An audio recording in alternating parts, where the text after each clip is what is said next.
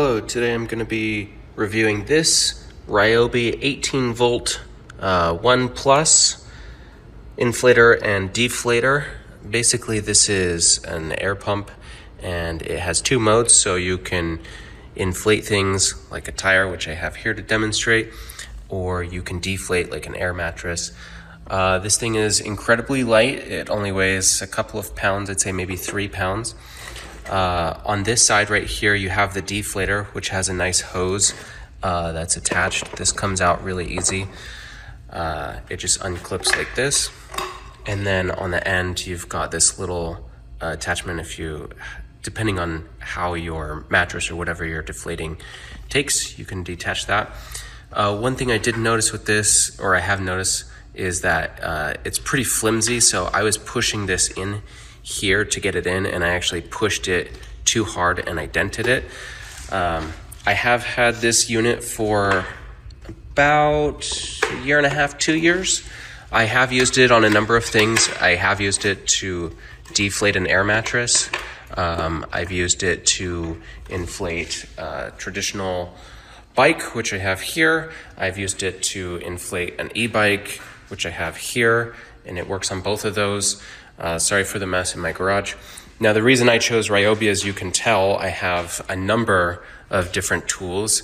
So I have a number of batteries and chargers, I have a drill, and I have a saw. And so when I needed an air compressor, this was the obvious choice. So I have another battery here, and I'm gonna show you how to use this. It's really simple. So you just flip this upside down, and the battery just pushes right in. It locks, makes a clicking noise so you know it's good. And it's really simple. Before I show you how to use it, let me show you this, because I forgot to show. This is the inflation side. So the hose attaches really easily there, and then the end. So you have, a normal inflation hose there. You have a couple of attachments. Oops, sorry about that. You have a couple of attachments here. So depending on the type of bike, tire, or whatever, you might need these to do it. I've already taken the cap off my tire, but this just goes in there and then twists on. Oops, it's hard to do while trying to keep this in focus, so I apologize for that. There we go. All right, so you just twist that on. All right, nice and tight.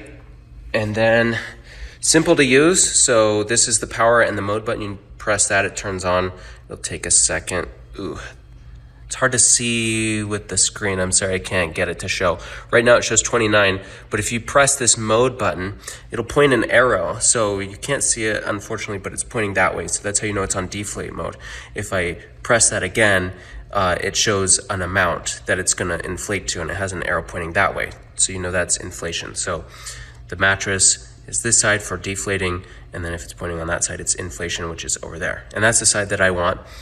All you do is just increase this to the amount that you want. Again, I apologize, you can't see this, but I'm gonna set it to 39 PSI, and then you just hit the start button.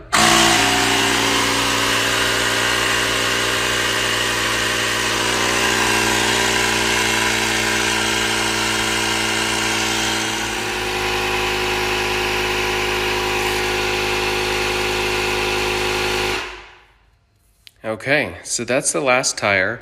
I filled all 4 of them. I just wanted to show the feature where if you set it to stop at 40 like I did, it will just shut off when it reaches the pressure that you set it to. So I set it to 40 PSI. I also timed, it takes about 7 seconds for every half PSI that you're adding. So about 14 seconds if you want to increase 1 PSI. That's on these tires. I don't know that that's universal.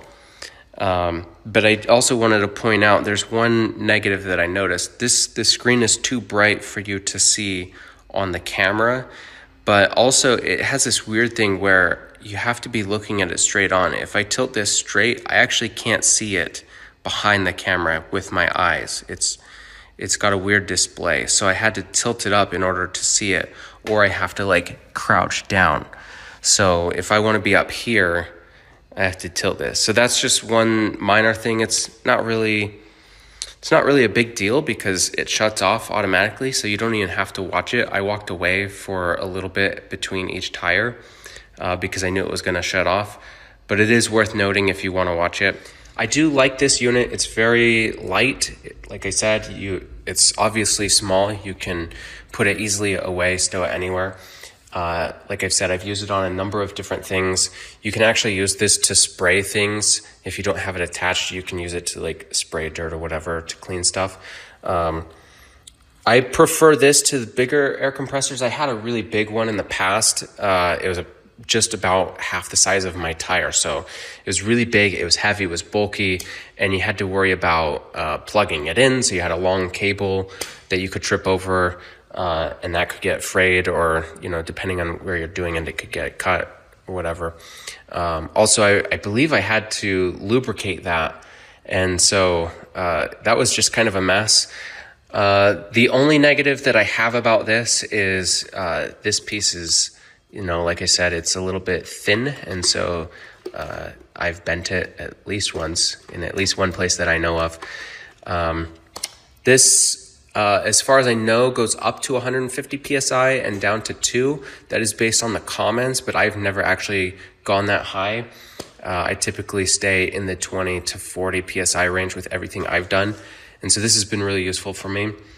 That's about all I have to say on this unit, and I hope that was useful, and thanks for watching.